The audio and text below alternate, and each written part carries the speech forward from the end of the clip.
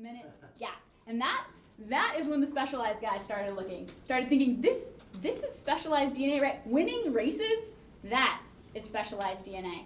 And that's how we got here. This bike doesn't come from where e-bikes were before. This is all about performance. Performance is our DNA. And urban bikes that get you from point A to point B, that's my DNA. So as a Specialized engineer, I came here 6 years ago. I didn't have a car. I had 6 bikes in my living room where most people, normal people, would put a couch. And you know, when I had the opportunity to move to Switzerland and help develop this bike, I thought my commute was going to change. 2 miles on a bike, trading it in for 15 miles on a Swiss train. Swiss trains are fast. They're cool, right? Only my Swiss train pass stayed at home because we got our turbo prototypes. And I could ride for 45 minutes on the train or 36 minutes on turbo.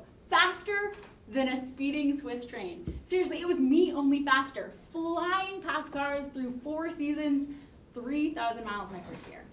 Because I could not get enough of that feeling, that smile that every one of you is going to feel, that everyone describes as being, you know, a 12-year-old on a bike again.